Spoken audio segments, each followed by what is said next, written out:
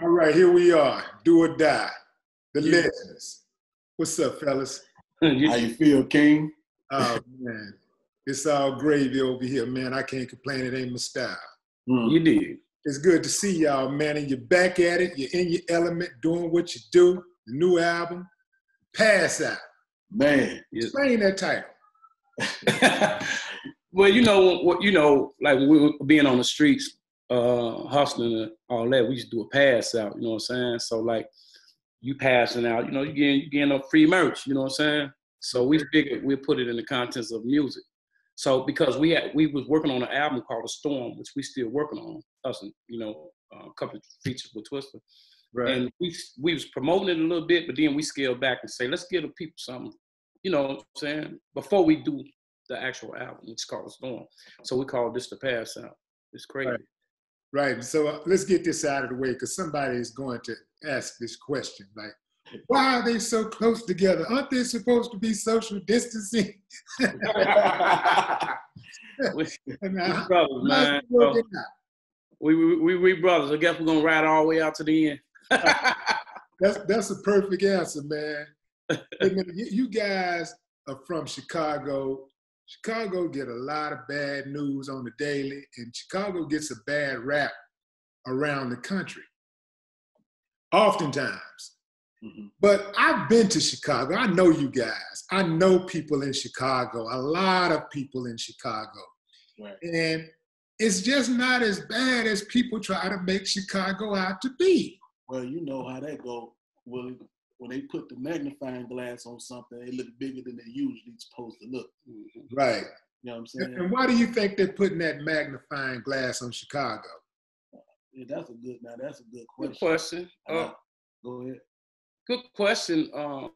One of the things I believe, in my opinion, because it's such a large city, like it's like the third largest city, you know what I mean? And a lot of money comes in and goes out of Chicago. It's a very political city, you know what I'm saying, political state. And so that, to bring that type of attention to Chicago, because they're trying to clean it up. The politicians trying to clean it up, you know what I mean? And so if they could paint a picture like, okay, this is a bad city, then you can move the people you want out and bring the people you want in. Right. You know what I'm saying? And make the money that way. So it's all political. Plus, on top of that, they keeping everything going from the kids, putting the kids in jail and getting paid for that too. Right. You know what I'm saying? So, they get paid for that. So that's, I can make it look bad, but at the same time, I could be getting paid making it look bad. Yeah. Right. Man, Chicago has a sordid history of just corrupt politicians. And don't get me wrong, there's corrupt politicians all over this country.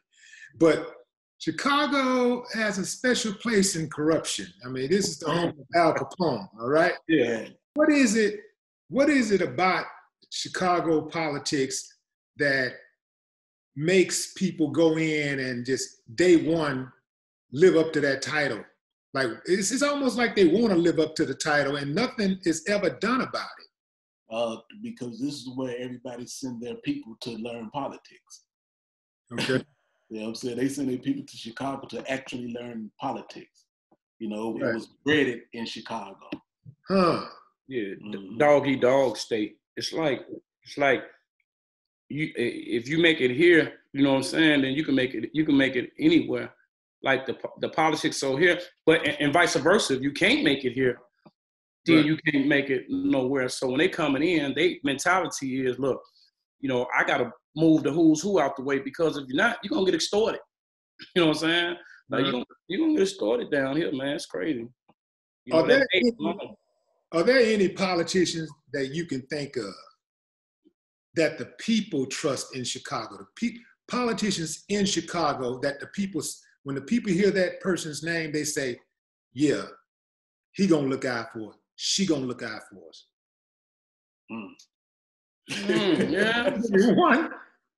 Shit. I'm close to I'm close to a couple of politicians. I can say, yeah, they would. Yeah. Dennis Deer, he's a commissioner, from the hood. Yeah. So he's definitely one of the guys, that definitely can go to and say, hey man, this is what's going on. And this is, you know what I'm saying? If you tell him this is what's going on, he definitely gonna look into it. So his life is pretty much on the line then. Yeah, all the time. Yeah. Yeah. Yeah. Man, ain't that cold, man? How the good, man, life can be in jeopardy and the bad just roll on through. Man, it's funny that you say that.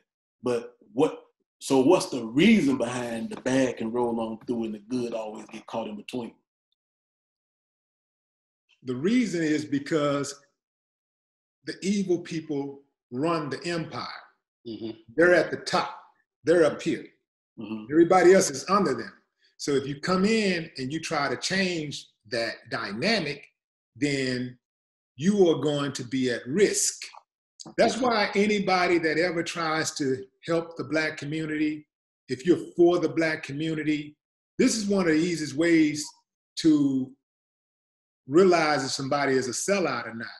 If the establishment likes them, they're probably a sellout. If the establishment hates them, they're probably for the people. That's right. That's right.